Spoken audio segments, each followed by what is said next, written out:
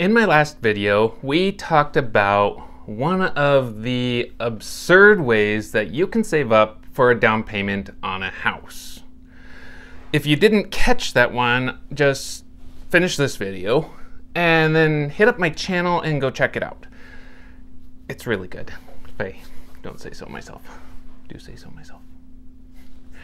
So when I was looking around for unique ways to make money and the unique ways to accumulate wealth, I ran across quite a few good ones. And I also found a ton of really bad ones.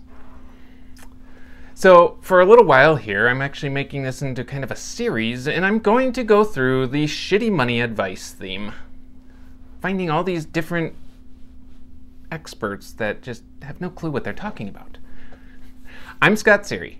I'm the founder of the Know to Grow program. It's where you learn how you can make money outside of your day job. And then you can use that money to live life the way that you want to live it.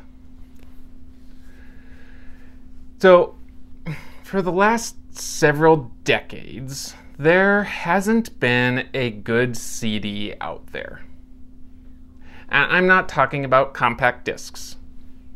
I am talking about certificates of deposit. CDs were, at one point, a fairly good money-saving tool, a good place to store your cash. But in the last few decades, there are so many other methods that have popped up that are just as reliable that the CD has largely fallen out of favor. So if you're not sure of how this works, here's the 30-second or whatever this ends up being explanation of how a CD works. You'll buy one of these CDs for a lump sum of money. Usually they're purchased in blocks of $500 or $1,000. That money is then locked into the CD for between 1 and 10 years, usually with 1, 3, 5, 7, and 10 kind of being the most common. I don't know how they chose those years. You then get a guaranteed interest rate on that money that gets paid to you in cash usually every year. The problem is that when I checked out while planning out this video for you, and the most interest rate that you could really actually get with a CD is somewhere between 1 and 1.25% interest. Considering that inflation averages over 3%, and this year it's actually quite a bit higher than that, you're going to end up losing buying power for every year that your money is locked away in that CD. And if you try to access the money early, you end up paying a penalty. So, there are still a bunch of financial experts out there saying that this is a great place to store cash. But if I look at my money market account with Capital One, I earn about 1/3% of interest. It's very similar to a lot of the short-term CDs, but I can withdraw that money at any given moment without any penalties. And I believe if I actually bumped up how much was in there, I could earn closer to about 1%. I think it's a $5,000 balance or more, but at the moment I have better places to invest in relatively low-risk investments than to keep more than a couple $1,000s in this emergency fund. So, if you ever see or ever hear a financial expert that is telling you you should store your money in a CD, it's most likely that they are getting some sort of kickback from pushing that particular product. They're earning a commission, or they have a deal with the bank or whatever CD they're pushing. You're not going to grow financially if you use this outdated and limiting tool. So there is one little caveat here.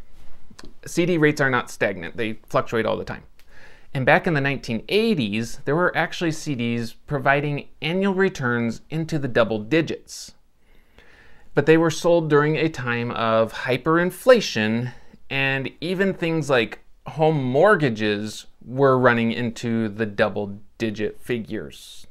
So their interest rates on mortgages were in the double digits. So these CDs were offering a great rate of return, and they were great places to store money that you didn't need access to. Because after a few years of this hyperinflation, everything kind of got brought back in and reined in and under control, and the interest rates on mortgages came back down, but because you were locked into that CD, they kept those guaranteed high rates of returns. And so if, say, you had bought a 20-year CD, you'd be earning double-digit returns on your money that entire time. If we see that, by all means, put money you don't need to touch for 10 or 20 years into a long-term double-digit earning CD. But for most of us, a simple money market is going to be the better option. Just, keep a small amount in the money market and then pump the rest into higher yielding investments. If you've watched any of my other videos, you know I'm partial to real estate, but there are a lot of others out there that can help you earn a lot of money based on the money you already have. There is the adage out there that says it takes money to make money. And that's partially correct. That's partially true. Money invested properly will end up compounding, and getting more money is easier than going from nothing to something. But you don't have to have a bunch of cash in order to make money. What you do need is a skill that you can monetize. I show you how to monetize that skill that you already have in the Know to Grow program. Just head over to www.knowtogrow.com and sign up.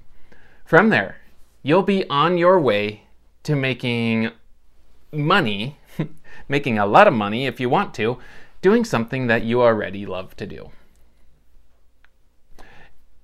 And you know what I love? I love comments, even those angry ones, and I love the thumbs ups, and I love subscribers. So, can you do me a solid and give this video a like, comment on it, and sub for me, please?